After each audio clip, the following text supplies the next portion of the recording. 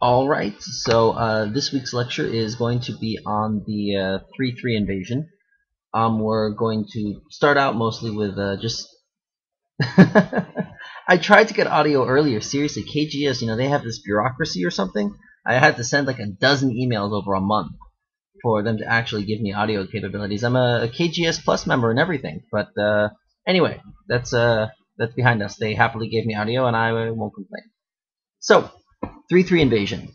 We're going to start off with just some basics in terms of basic Joseki, and then a few variants on the basic Joseki, dealing with just the 4-4 point, and if you invade the 3-3 directly. And then from there, we're steadily going to get into slightly more complex situations. We're going to get into how to invade how the 3-3 invasion works if your opponent's corner is a little more defended, how you can invade and make use of your 3-3 stone, even if it can't live directly, how to use its AGA as best you can. And then we're going to end with a look at some really, really crazy things you can do about the 3-3 invasion. We're going to take a look at a few different professional games to see when pros really, really don't like the 3-3 invasion and they want to try and kill it. The crazy techniques that they will attempt to kill the move, and what moves you should only attempt if you are willing to gamble the game on your attack. Very, very dangerous moves, in other words. But so starting off, we're just going to start off with the basics. So, obviously, yeah, last part should be very fun. Last part especially is some of the games I picked out some really, really interesting ones to see just the kind of crazy techniques pros will try and do against one another. All right, so obviously basic 3-3 invasion. And we have this very simple, very generic Joseki that I hope most of you have seen hundreds and hundreds of millions of times, at least, in all your games. Most everyone learns this very quickly after playing the 4-4 point, because it happens very, very, very, very often. So, everyone knows this basic thing, and many players, many key players especially, will just play this generically whenever the 3-3 happens. Yeah, whenever the 3-3 is invaded, they play this. And sometimes this can be a great result. And sometimes this can be a great result, actually. But sometimes it's not the best Joseki you can play here. So, well, one of the obvious advantages for this for black is black gets extremely thick shape. On the outside, he has very strong shape. White has nothing to cut. Black has great eye space. White, on the other hand, white gets a solid maybe 8 to 10 points in the corner. And white gets Sente, which is incredibly important. This last move, some players, obviously white should P15. Oh, yeah, of course. No, that's not quite. But so now we're going to look at a few variants that black can try if black wants a slightly different result. For instance, black is very, very thick here. However, black does end in gote. And sometimes there's a point on the board that's just so critical that you just really, really need to get. And no matter how thick this is, you just don't want to end in gote. So, one variant, going back here, at this point, yes, is 017. You may have seen this in some of the games that you've seen. This is a great move for taking Sente if you want. The standard white response is 018, and now, and this is critical, now black can actually Tanuki here, if black has some sort of critical point elsewhere on the board. Sometimes you can play N18, but in general, you don't need to play N18 yet. It kind of defeats the purpose. So black then plays his amazing move elsewhere, and if white wants to continue attacking black's group, any ideas for how white should continue this? How should white continue? N17, sure. And then black will extend up, and now white. Yep, M18, very simple. So this gets him out, and black's shape is substantially weaker than the initial variation, of course. And white has escaped into the center and taken some points on the side, so white's not exactly sad about his results. But that being said, black has gotten a critical Sente to play where he needed to. So if that Sente was important enough, then this is a fine variant for you to remember to play. But let's say white tries something different in response. Let's say black plays 017, and now white's going to bump up against it, and then white plays 018. So, the question is, now what does black do? Does black Tanuki here? Does black have a better move? Any ideas? And anyone, feel free to chime in. All right, we have one suggestion for Tanuki. Some people saying S17.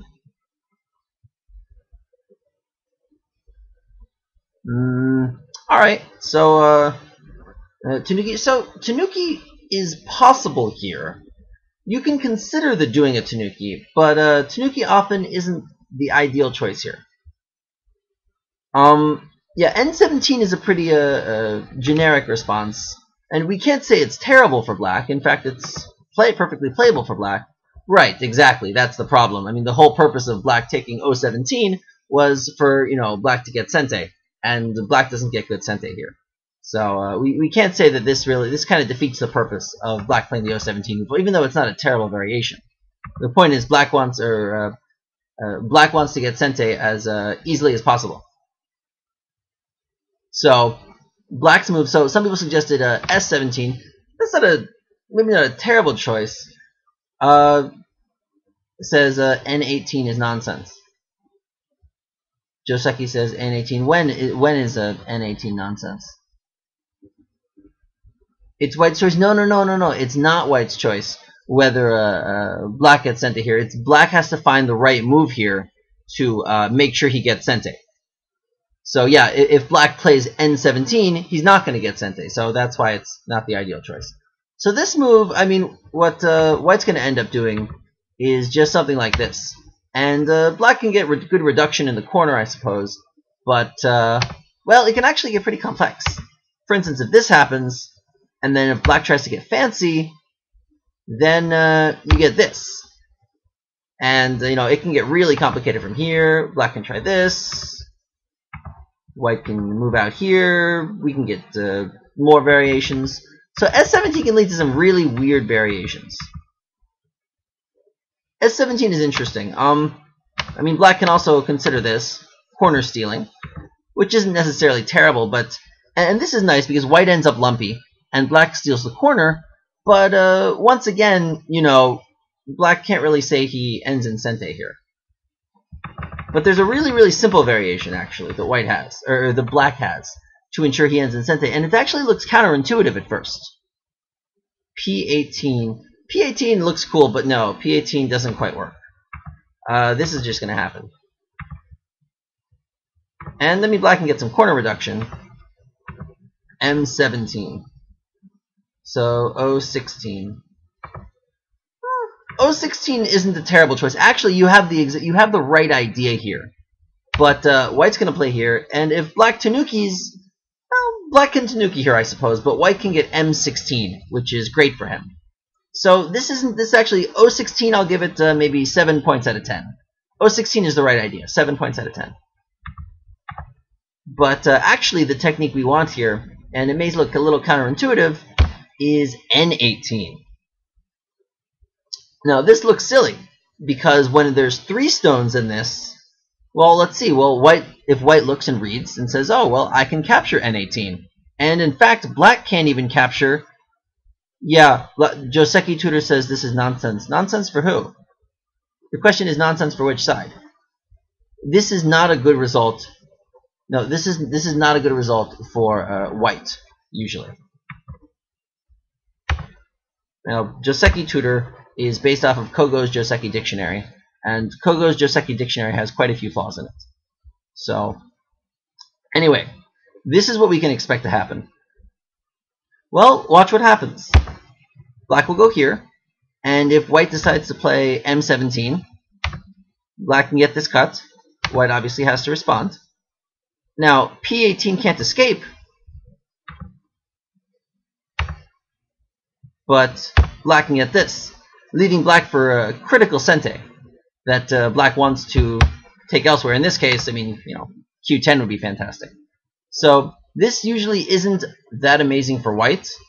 White has ended up with, 6, 7, 8 points, and a fair wall, a strong group, but his stones are really over-concentrated. And if black manages to get S18 later, that's huge Yosei. So we can't say white is really thrilled with this result. Now, let's say for the sake of argument, white wants to prevent that. So he just goes like this. and then black can take this point. And if black wants, sometimes L17 is good, or sometimes black can tanuki like this. And once again, we can't say white is thrilled with the result. I mean, white isn't terribly off, but black is very happy to have built himself a moyo. Ideally, you'll want a stone at Q10 in advance before doing this, so you'll have the ability to play another stone here, maybe O10, or another move to assist. Yeah, there are better Joseki for white. Absolutely, this isn't Joseki for white. Wait, white descends at S17? When? At what point should white descend at S17?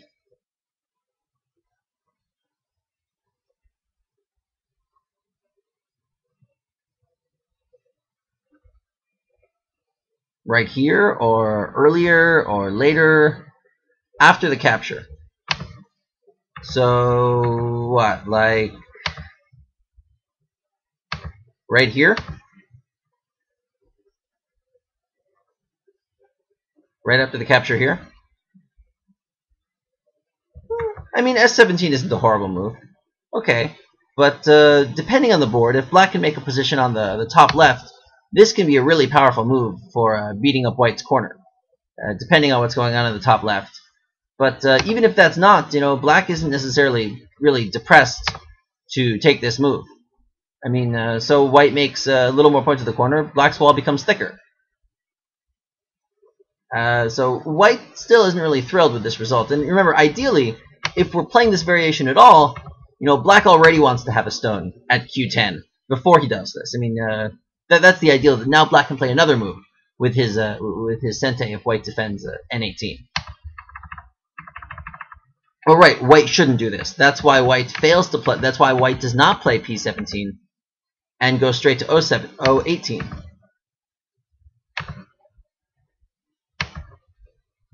This is why white does not play P17, because all those variations end up doing is making white a modest-sized corner and usually giving black sente. I mean, in theory, white can sometimes take back sente, but his corner is just going to be scrunched so small, and black's going to become so thick around it. I mean, in any situation, it's possible to take sente if you're willing to give up enough points. If you're willing to give up enough, you can take sente. But the main point is, white cannot keep sente and get a reasonable result, generally speaking, if he does the P17 variation and black does the double hane, like we saw. So O17 is a very useful move to know. Another classic one, unless you're Lee Settle, you can make all the exceptions you like for 9 pros. Okay, I'm not talking about them. Now, another variation I hope everyone here is familiar with is doing the double hane a little bit earlier, which is a very common one that most people learn and like to play with immediately and think it is the greatest, most amazing Joseki dropped off the face of the earth. But, what usually happens is white will cut here. Yeah. And this happens. And most people love the thought of taking the corner back as black after white invades it.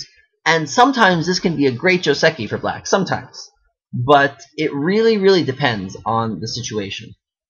If you played in the wrong situation, all it's going to do is give white really strong shape in sente. I mean, white is, in general, white's, not exactly sad here. Black has made himself, a fairly sized corner. But white has a panuki, which is very strong shape, of course, and white has sente. Q18 better than O18. Oh, Q18 better than O18. Oh, this move? This is something of a trick play, I think. This can lead to some really, really interesting variations. Yeah, I know. I was reading it. It's not really a new book. Well, he had a lecture on the concept a while ago. So yeah, I've read about the move. He was testing it for a little while. I think he ended up concluding that it wasn't ideal. My understanding was that the response for white, and correct me if I'm mistaken, the response for white is just to do this, and white can usually end up with a playable result. O18, yeah, O18 if you have a ladder. Yeah, ladder, of course, would make that much easier. But if you don't have a ladder, this seems to work out all right for white, or at least some kind of trade. Anyway, yeah, so the double hane here. Now, let's say white wants to prevent that. Well, white can demand to keep the corner, but this isn't going to end well. Depending if black has the ladder or not, black can play either n18 or n17, and now white needs another move if he wants to live in his corner. And black is usually pretty happy to have obtained such external thickness. Now here's a good question. Let's say white does not play another move, and now it's black to play and kill white's corner. Any ideas?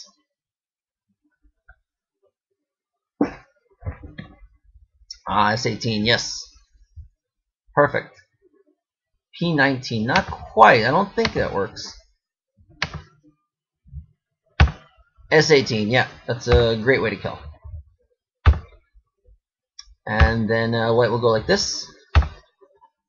And that'll do it. Not really anything white can do here to live. This is a good one to know. Black to play.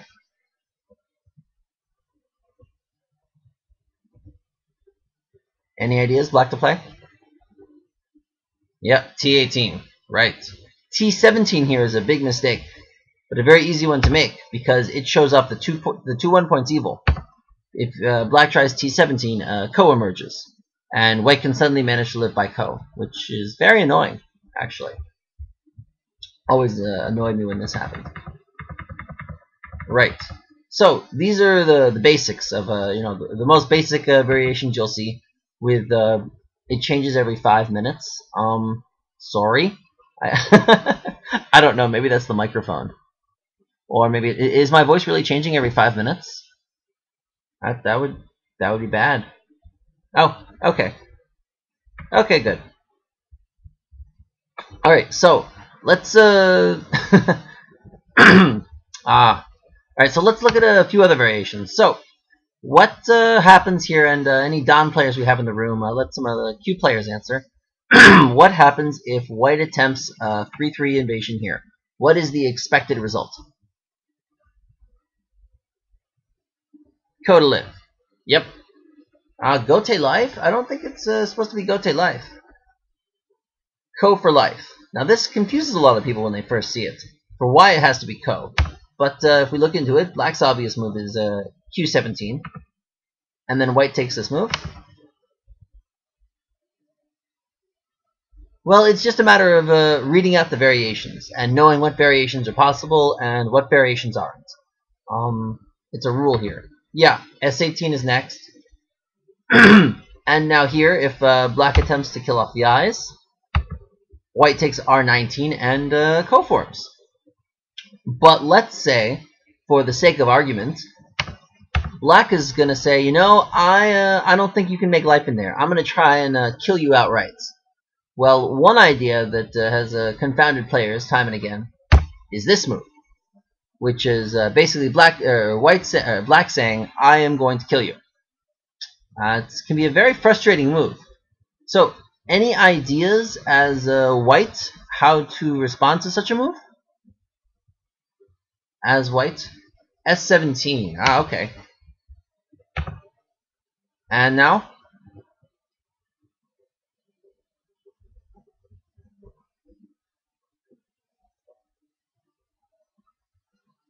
R19? Q19. I see.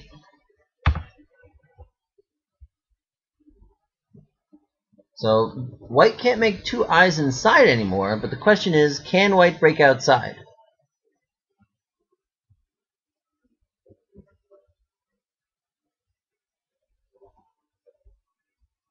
Well, P17, yeah, P17 will do it. Well, to beat that, you just have to play this move first. And then black has to defend here, and then white does this. And there's no way for black to really make this end well. I mean, even if black manages to defend this stone, white can just do this and escape from the corner. So black can't kill him outright. But the thing you have to be aware of is that this is delicate. This kind of way to escape is delicate. So if black maybe has, one more extra stone somewhere, If, for instance, maybe black has already has two of these on two sides, and white attempts the same thing,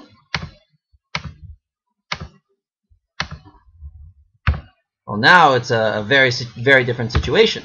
We play out the same moves,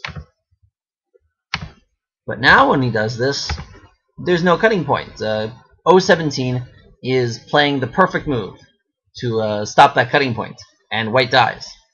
So this kind of killing variation, when it's just the star point and these knights jump, when it's just the star point and the knights jump, and white attempts the 3-3, it should be ko usually. But it's a delicate ko, in that if there's, one more move nearby, if there is maybe, let's say a move at S13, if there's a move over here, if there's, it's a very delicate ko. If there's another move helping, it might not live. And so when you get stronger and when you can begin to read out 10, 15 moves easier, you should be very, very aware of, and if you're playing a slow game, you should be very, very aware of these kinds of of this variation, in particular the S16 attempted kill move. The normal ko situation, instead of the normal ko, you should always make sure to read out what happens. Yeah, I want to be stronger too. You should always make sure to read out, what are any excess stones going to do about this S16 move? Will they make it work?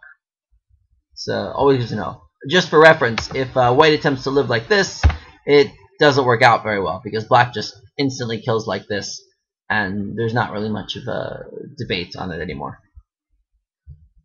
So that was the first one.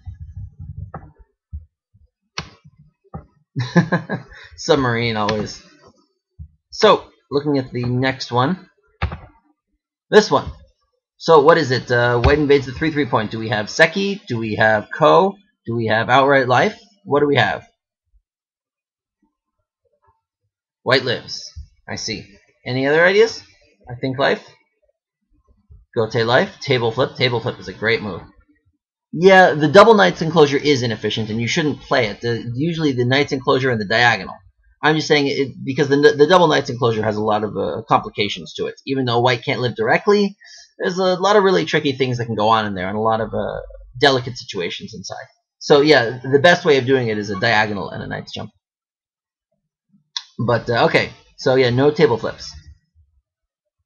Yes, thank you, Frozen. I'm sure you had to struggle with this problem greatly.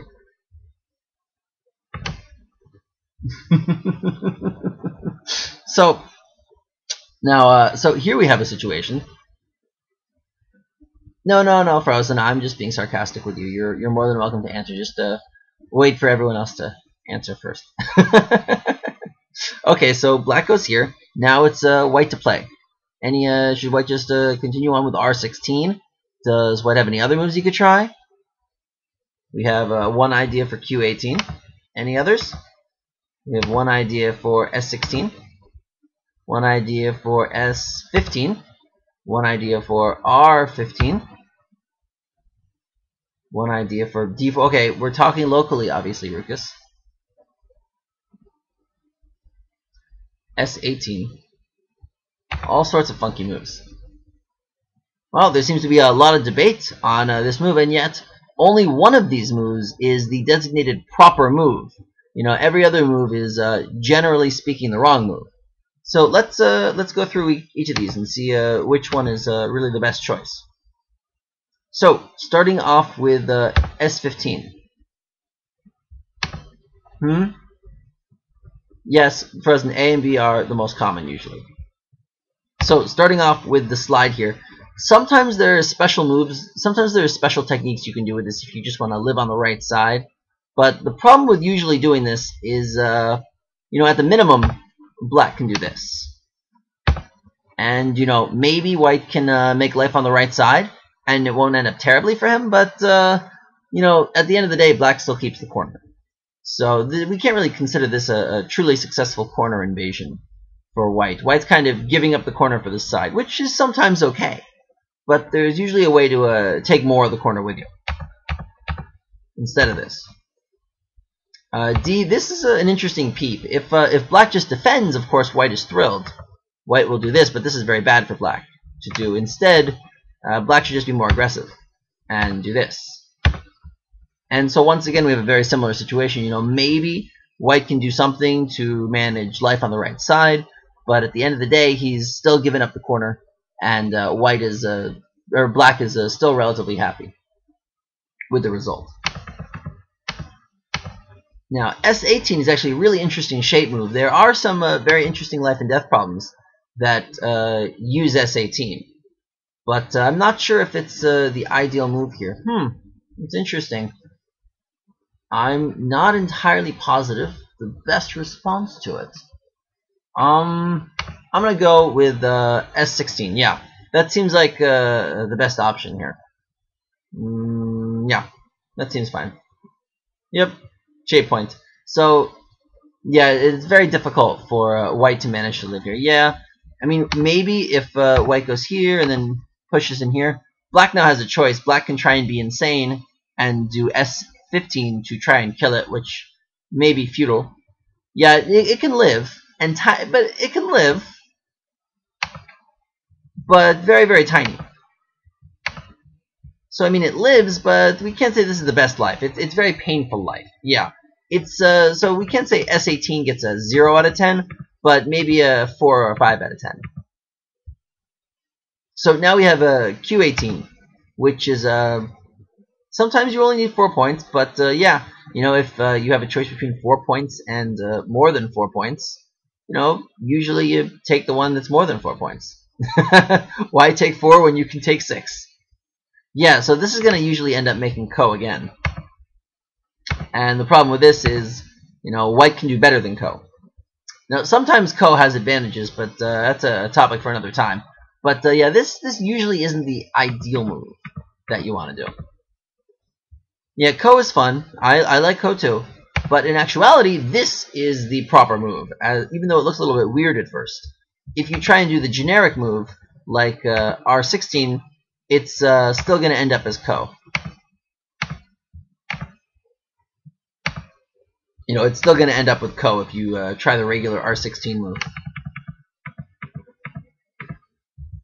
So he goes here, and if black, you know, pushes on both sides and defends here, white can make a jump out here. Now black can play very, very aggressive and seal him off like this. But even after this, white just leaps back, and the best black can do is this. And white manages to make, but despite black's best efforts, he manages to make life, acceptable life.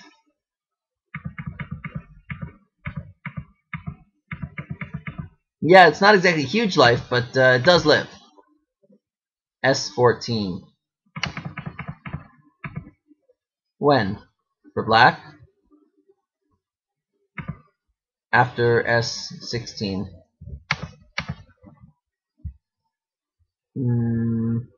Oh, yeah, that's a very fun one. No, I agree. Very, very good move to look at as well.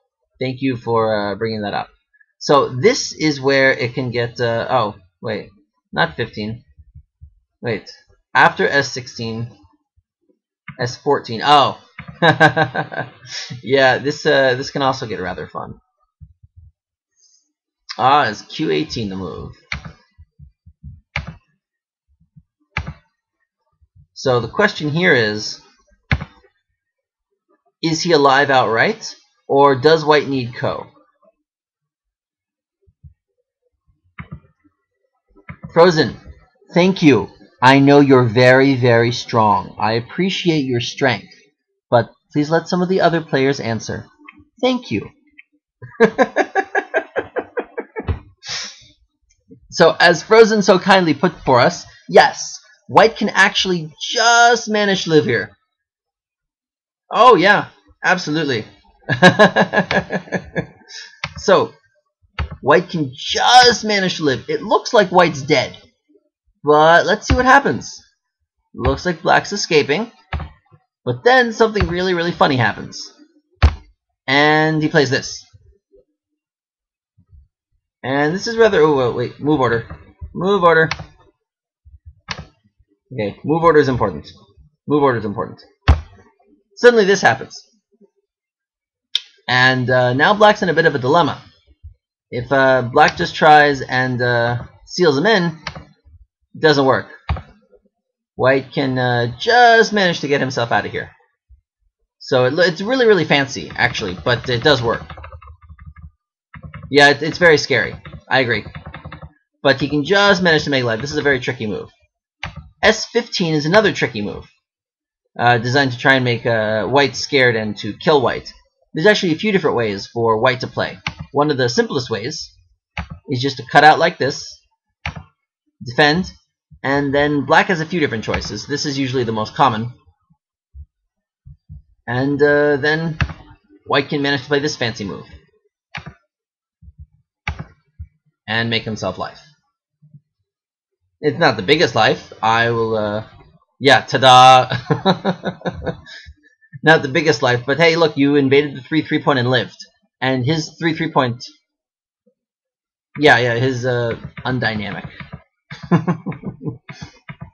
So, the main point being, R17 can live, but it's going to live very, very, very small, is the main point with R17.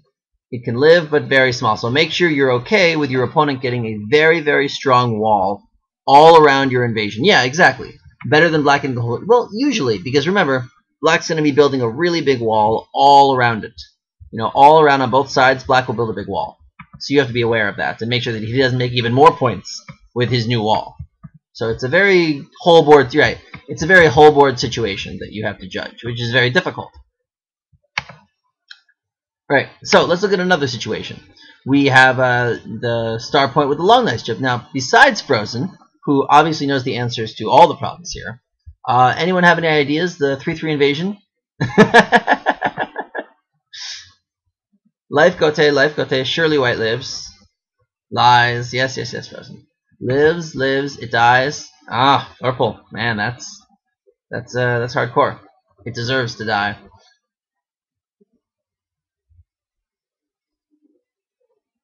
Ah, that's a good question. So, well, remember with the short knight's jump at R14, it's Ko for life, and this time, well, there there are a few very complex, just like you said. Yes, absolutely. I'm not going to go into all of the very, very crazy variations that can happen here. Now, the simple variation is just this.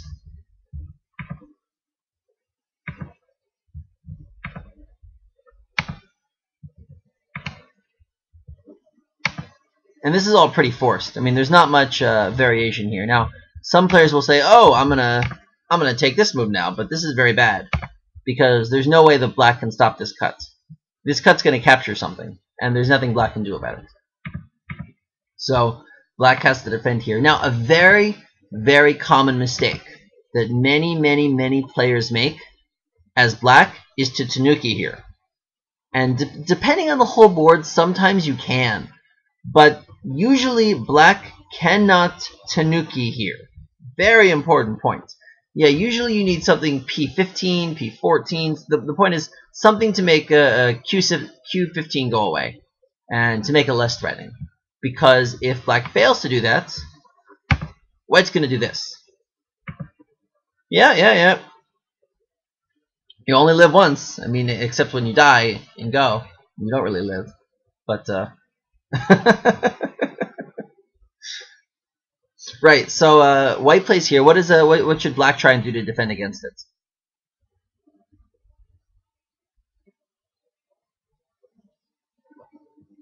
T16, it's a small difference. O16, yeah, O16 is the right way for him to play. And then white will do this. And then depending on the board position, sometimes black can easily get safe with R13, the R13 group. But sometimes he can't. So this really depends on the whole board position. You know, we only have this little corner played out. You know, who's strong in the right side? Does white have a really strong group around R10? Because, you know, if white does have a really strong group around R10, you know, black is not going to be really happy with this result. Not at all. He's going to be very depressed. His very strong wall has become mincemeat. Yeah, it's not going to be pleasant. Now, this is another good move to know, actually, right here. Let's say black decides that he thinks that his P18 group is great. and he's going to continue his attack like this. So, what should white do to continue attacking the O17 group? We have a few. We have a debate and a few ideas. O16. We have P17. Hug. Hug is a brilliant technique. Let's see. N16.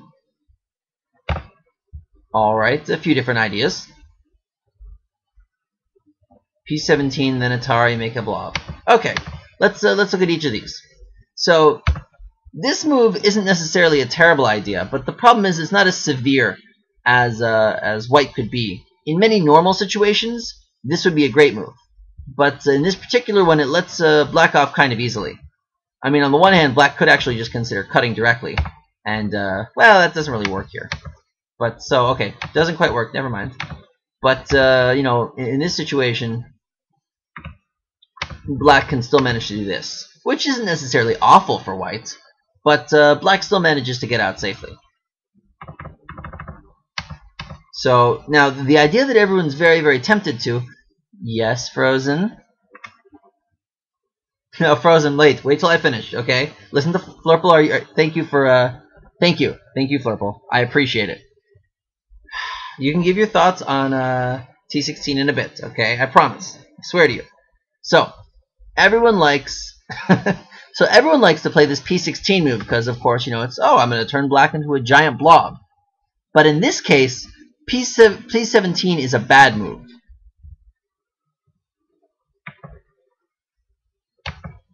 This is a bad move for white.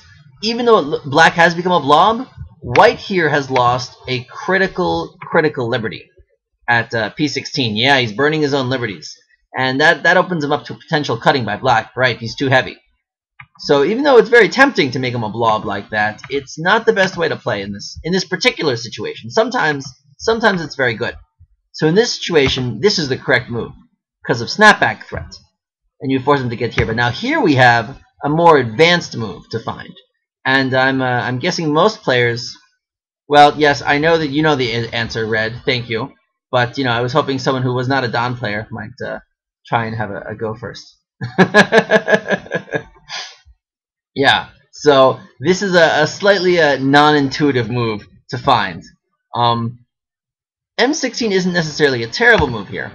In fact, it's perfectly playable. But black will probably end up doing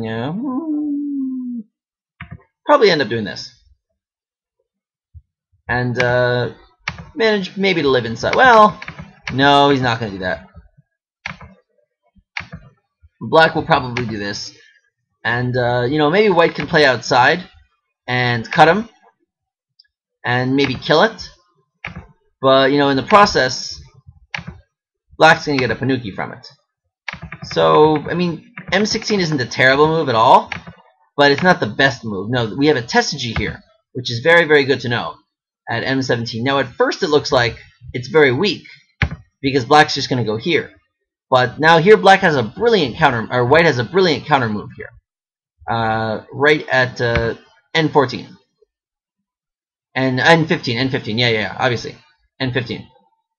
And now black, of course, is very, very sad. Because this happens. And black just isn't going to end well here. He's just not. I just don't see many worlds in which this ends well for black. Yeah, it's one of those evil, sadistic moves that you don't really think about, and then you see it and say, oh wow, what a great move. But okay, Frozen, so you wanted to talk about T16, please. You have the attention of the room. T16, bad endgame for white here. Well, I mean, you have an argument here for endgame. It's not -3 points. Okay. You have to play right, though. Yeah. Yeah, S16 works, but you have to know how to respond when your opponent takes this move. It's very important. Yeah, S16 is usually slightly better, but you have to know how to play afterwards. S16 Estente, yeah. Alright. We're talking about 2-point Yosei though. So where was I? We were getting into this whole Yosei lecture. Oh, actually another interesting point. The reason why it's usually better Yosei, as long as you play right. So assuming Black plays the proper move, and now it's time for Yosei. This is a good question for some of our players who are close to the Dan level. Right, White can't T14, right. So it is now Black, and preferably our Dan players could avoid answering this question. And it's preferably our Dan players could avoid answering this question.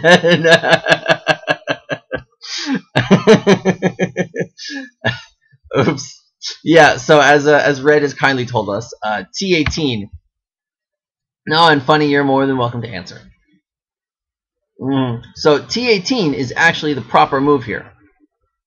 I know, don't worry. Welcome to the Dan Club. Welcome to the Dan Club. It's a good club to be in. So at first it looks like there's no problems. And, you know, White won't have any problems living. But what should Black play here for best Yosei? Any ideas from our Q players? No, you guys are being really, really fancy. Just be as simple as humanly possible. Yep, there you go. Simple as humanly possible. T14. Now, it looks like, now the key here is White cannot play this move. T15, remember, is a very bad move because it's dead. Because Black's just going to do this, and then this, and then he's dead. And that's just not going to be pleasant. You know, he's going to have a really, really bad day after this. Why White no S18? When? Oh, in response. Yeah, White should S18. There you go. Yeah. Then you're learning. That's good. So yeah, S18 is the proper move here.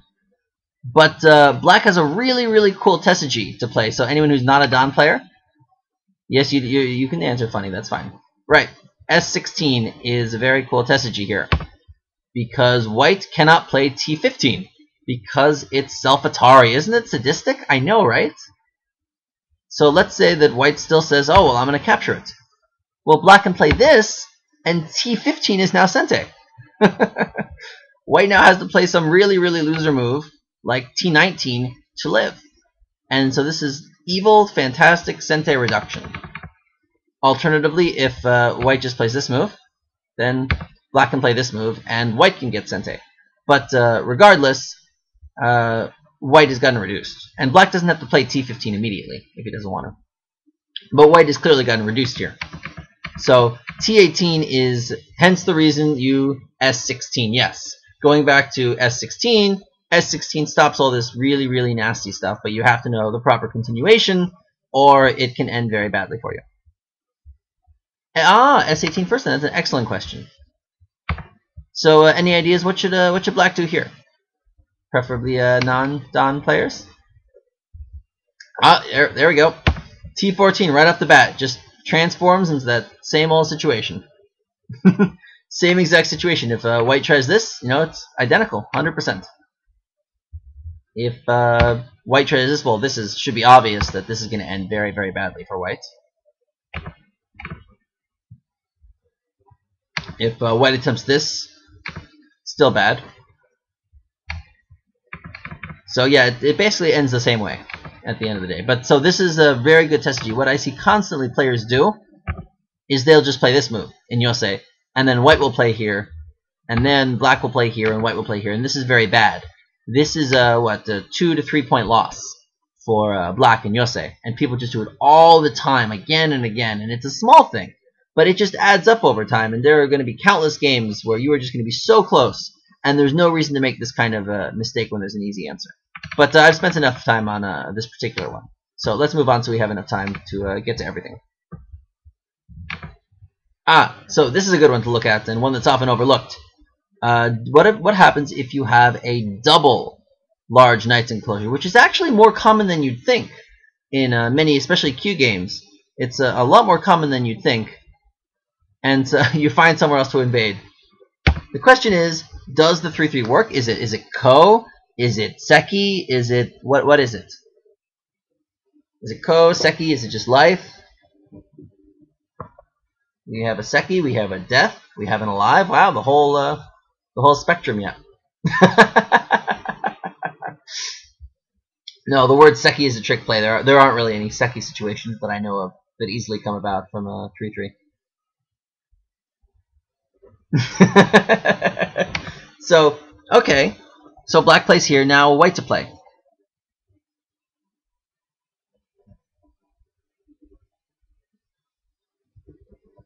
S16. Yep, S16 is the way to do it here. The reason being, if white tries to attempt normal living techniques, like he does with the single large knight's jump, let's see what happens. We have this normal variant, but now suddenly this N17 stone is here, and then black decides he's going to go for the kill. Well, if white tries to cut him here, black can just manage himself to become safe. And yeah, exactly. You know, white is dead, and black is alive. So white is very, very, very, very sad here, and should probably resign the game. Well, it's not that complicated. White's really dead. White's just really, really dead. White R18 at S18. R18 at S18. You can make Ko here. Yeah, Ko is certainly possible by doing this. Absolutely, you can make Ko. But you can't live outright. It's Ko. I promise. It's Ko. T16. Okay.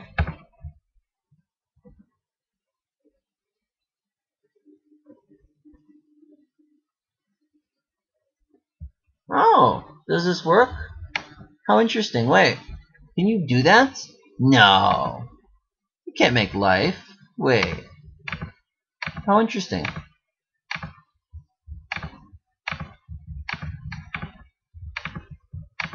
I'll be darned. Huh.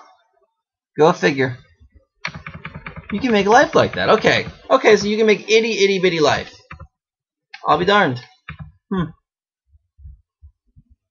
Okay, then what about this way?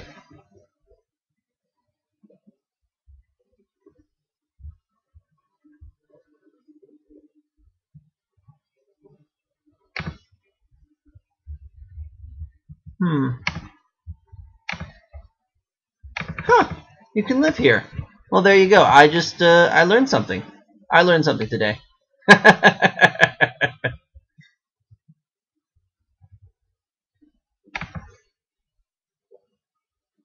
Q19, T16, R18. Well, this will happen. Ah, wait. Ah, is this my, no, I don't think this works. Yeah, I know, it does, right?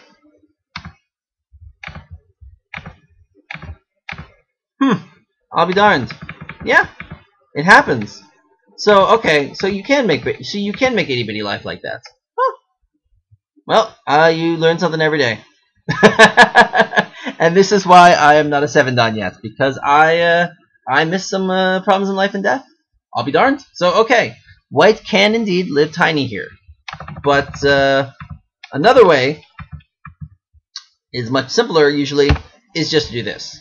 And this can also make you live, without any need for insane fanciness. And makes very, very, very tiny life rather effectively. So, to make sure we have time to get to the games, let's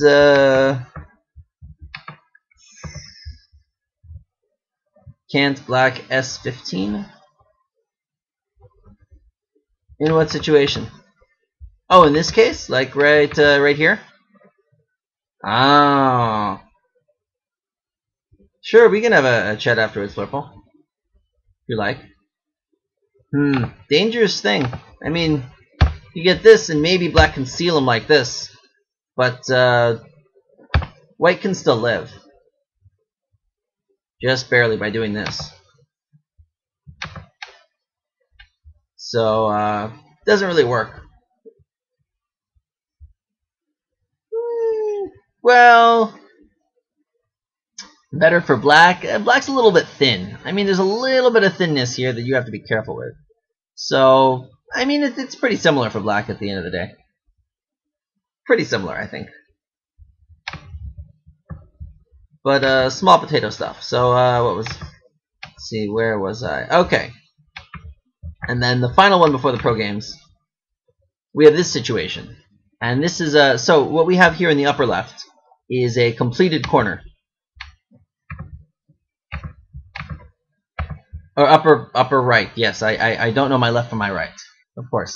So, we have in the upper right corner, this is a classic completed corner for black. Black has a star point, a knight's jump, and a diagonal.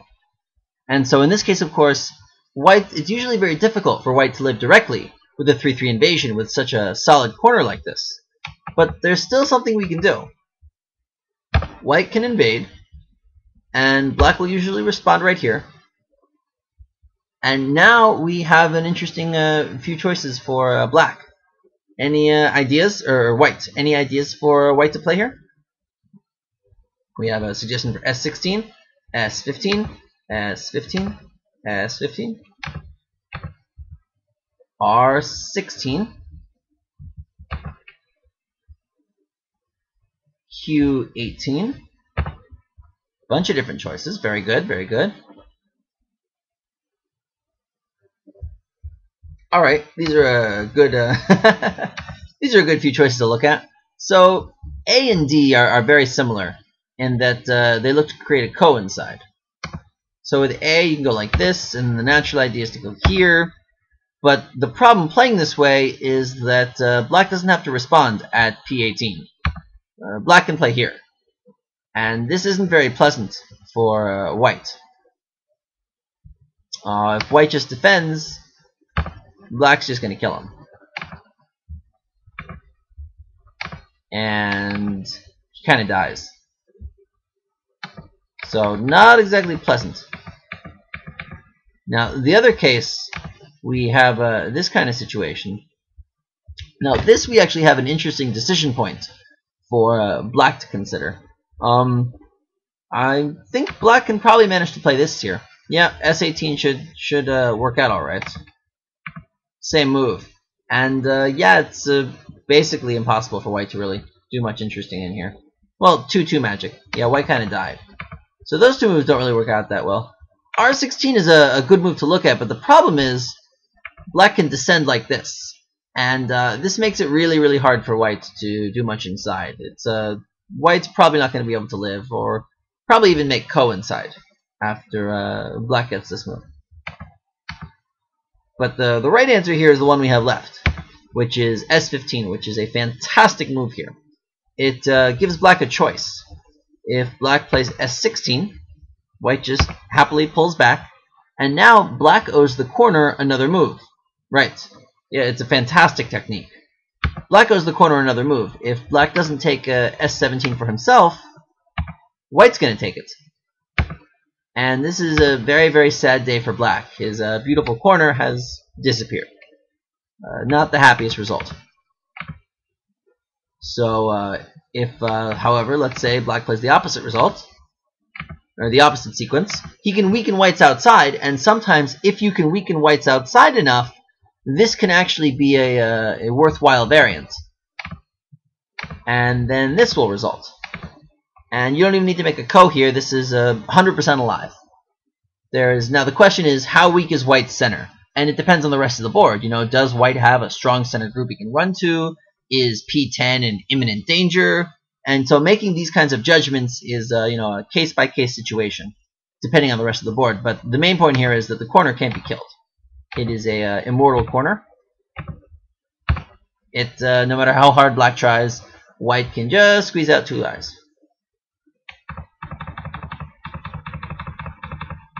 So that was the basics of the 3-3. Now we're going to talk about a few more advanced things, and the Don players are more than welcome to chime in on these last few things. We're going to look at 3 professional games. Now these are basically how professionals, yes, you're more than welcome to answer, how professionals attempt to kill Need the Stones Outside. Ah, Excellent question, Defunct. Excellent question. Yes, he does.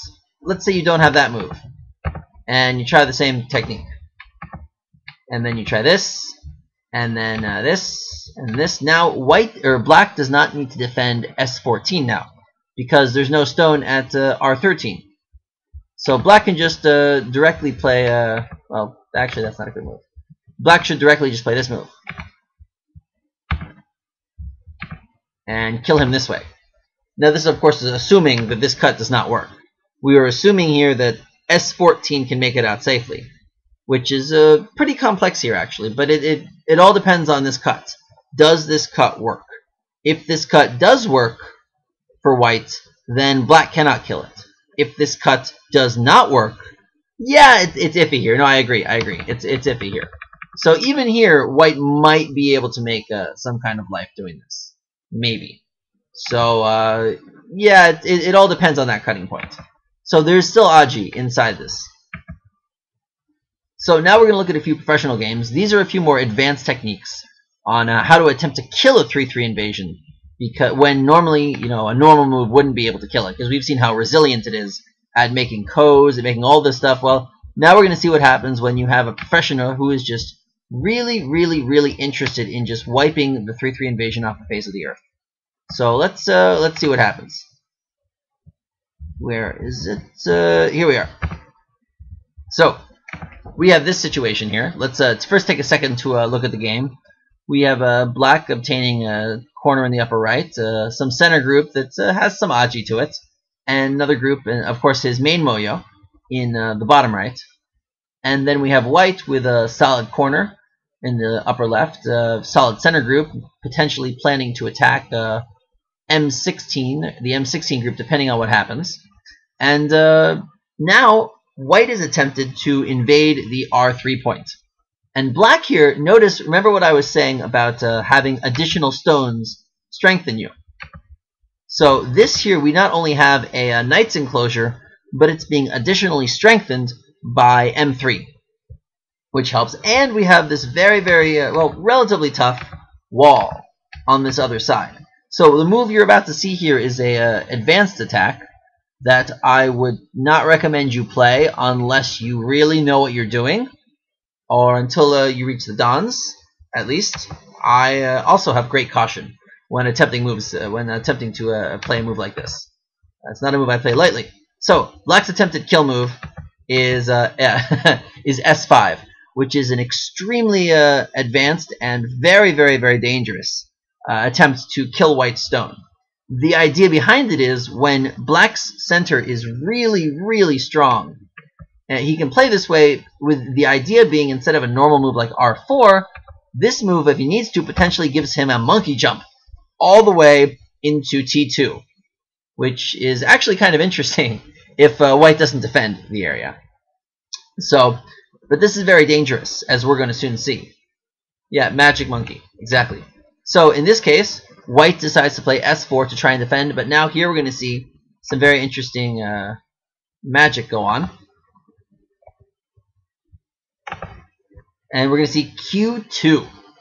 Instead of responding and protecting S5, black is essentially saying that he is allowing white to escape into the center with the threat that he will refuse to allow white to make his second eye in the center.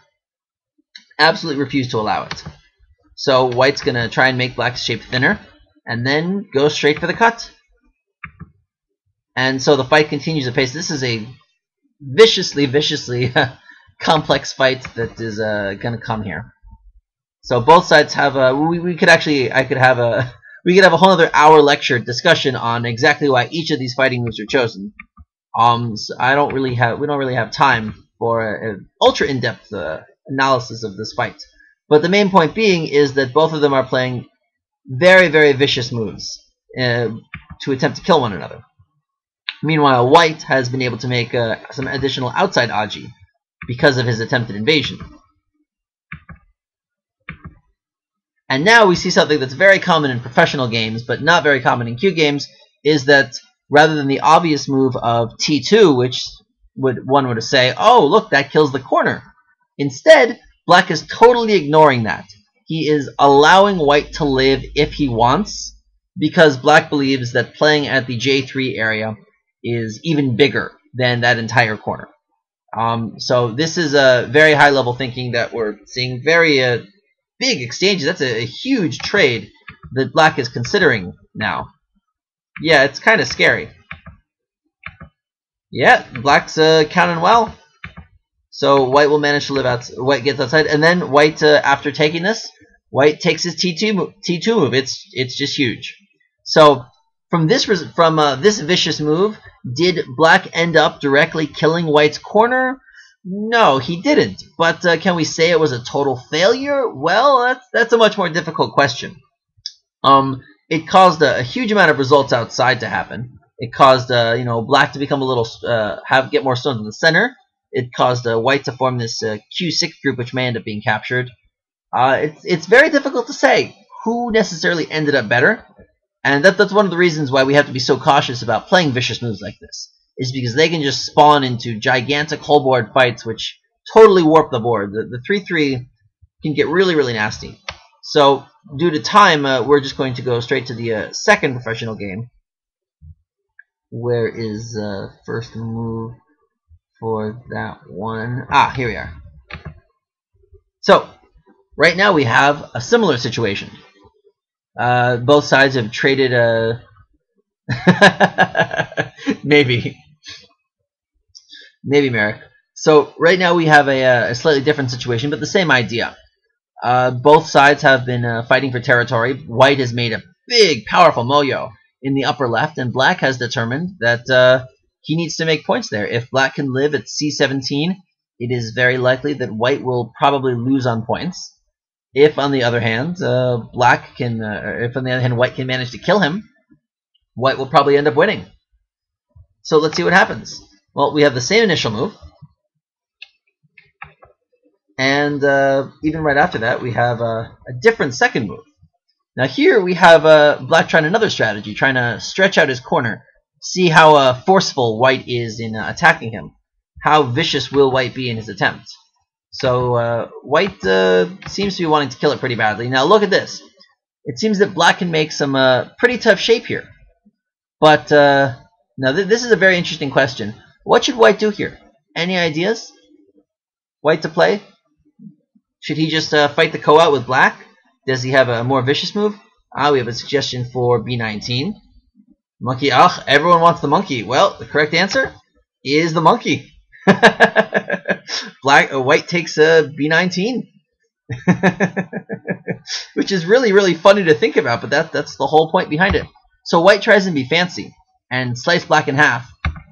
And black just defends with F18. Now this, I should note, is a very high dangerous strategy, because you're essentially letting black escape into the center.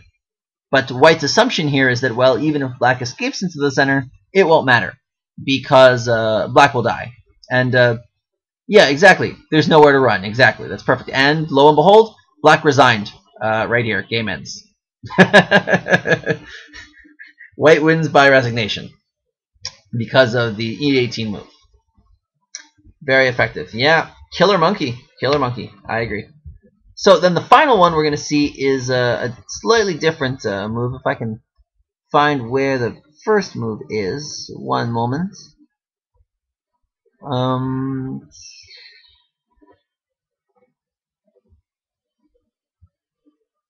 Where's that damn move?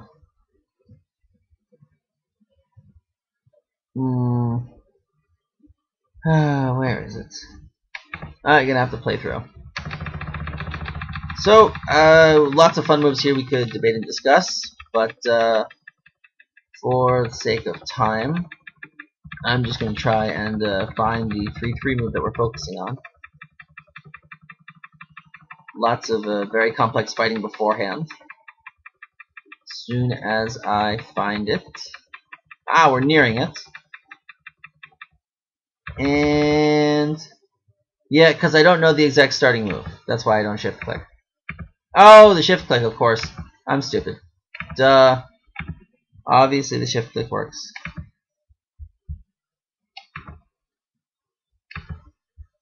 Anyway. Yeah. I know. My computer is being stupid, though, and it's not letting it work for some reason. I don't know why. But here we are. Okay. So, black started up with a weird move at d17. But it reverts to here. We have this move. It reverts to black invading at the 3-3. And black extending to d17. And then white plays e18.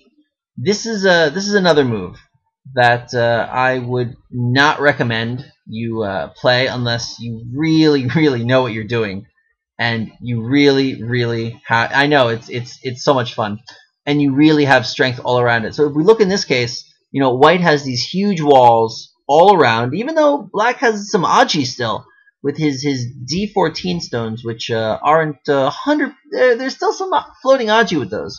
So white isn't all strength here. This is something of almost a desperation move. White is essentially gambling the game on killing this black corner with e18. He is gambling the game that there is nothing black can do to make life in this area, because white has to, because white believes that he will lose on points if he does not do this. Well, right, it's a forced gamble. Right. So it's not a gamble. It's a forced gamble. It's play this or lose. So yeah, you can. Let's not argue semantics. So first, black actually decides to play a little more of the co-fight.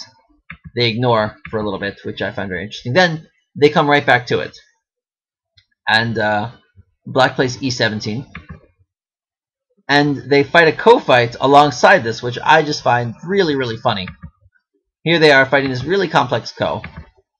All while at the same time, the entire upper left is floating in the balance. I mean, I can't even calculate the number of points if black lives versus black dies. Is what, 40 points, 50 points total in terms of the stones that might live, the stones that might die. It's monstrous. And yet they're also fighting this lower right co simultaneously, playing threats, ignoring threats, all sorts of insanity. So now black is being really fancy here. And this is some really complicated reading. I would be lying if I told you that I could read out every single move here and tell you why exactly c15 is the absolutely best move. Oh, I do use the word fancy a lot, but this is fancy. This is not your average Go technique. And so here, white has essentially determined that black has lived, and he has. There's really nothing white can do here to really kill black. So yeah, black is pretty happy. I mean, if white attempts this, black is just going to do this. Or even, actually, no, forget that, just even be simpler and do this.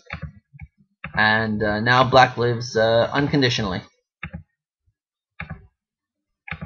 There is no way to kill.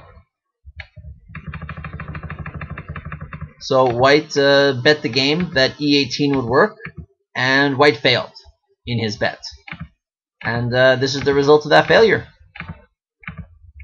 Even this way, still works. Black can just ladder those stones. Yeah, yum, I know. So, this concludes the 3-3 lecture. The main thing to remember about the 3-3 is that there is a load of AGA with it. The key is learning how to use that AGA. Whether the 4-4 is alone, whether it has help from a knight's jump, whether it has help from a single one-space jump, or what have you. It's right. That could be a whole point for a separate lecture. Yeah, the key is the 4-4 has a 3-3 invasion, and even after you defend it with additional stones, it still may have AGA.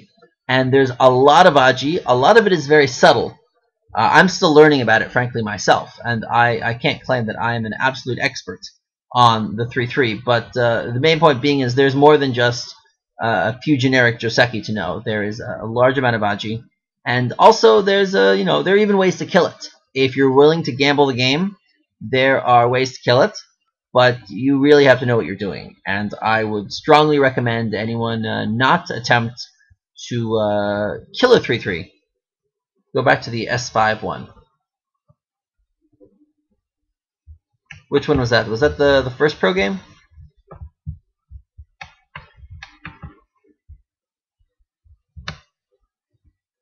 S5 one. What was that? This one? Yeah, this one is this one's kind of interesting to determine. S5, S4, R2. No, it was Q2. Q2 was the move. Or are you asking what if R2? Like this? I would imagine just this, probably. And then if black attempts this, I suppose black could connect under. But